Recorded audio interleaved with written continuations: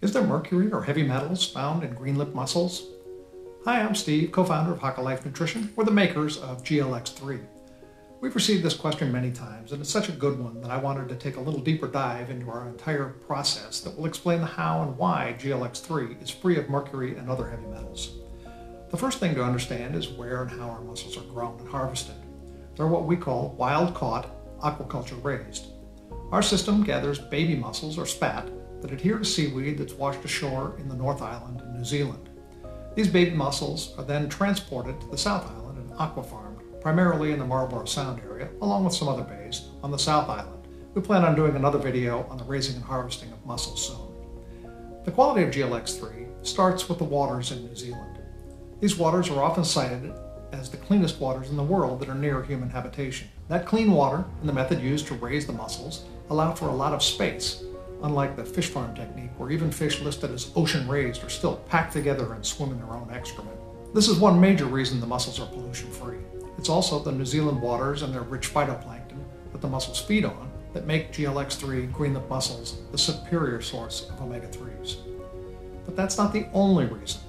The other reason is the lifespans of the mussels versus that of most larger fish species used in producing fish oil. Mercury is naturally occurring in trace amounts in waters throughout the world. It's much worse, of course, in polluted waters. In the case of fish, they swim in and ingest this mercury, and they have no way to expel it from their bodies. These fish can live many years. Some tuna, for example, can live in excess of 40 years, versus the 12 to 18-month lifespan of our mussels. The fish ingest tiny amounts of mercury, but do so over an extended lifespan, and that build-up supply of mercury can end up in your fish oil tablet. Green lipped mussels simply don't live long enough to take in much mercury or other heavy metals. Also, the waters in New Zealand are closely monitored, especially in the area where mussels are grown. The New Zealand Ministry of Fisheries will not allow us to harvest unless they have approved the testing of the waters on the very day we harvest.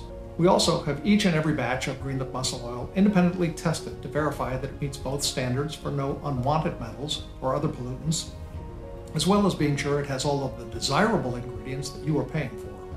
We then print a batch number and a best by date on each label, allowing us to track that bottle's ingredients down to the barge and day when the mussels were harvested.